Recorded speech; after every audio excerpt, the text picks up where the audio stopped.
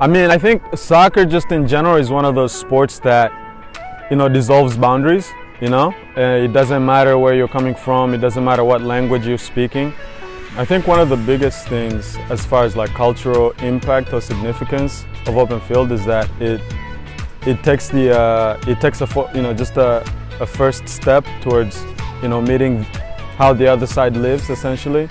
It does take this very open, wide, sort of like embracing stance towards different cultures. The open field is a community who teach kids to play soccer.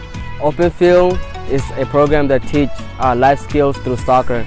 Like they teach the kids how to communicate to each other on side of the field and out the field.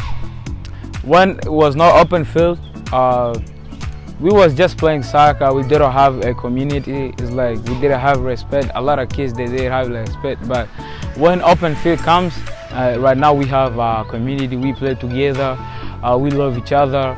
We respect each other. I love the way it's set up because it teaches a lot of life skills through the game of soccer, and the coaches are doing a lot of that teaching, but it also gives responsibility back to those kids who are a little bit older, even the younger ones as well.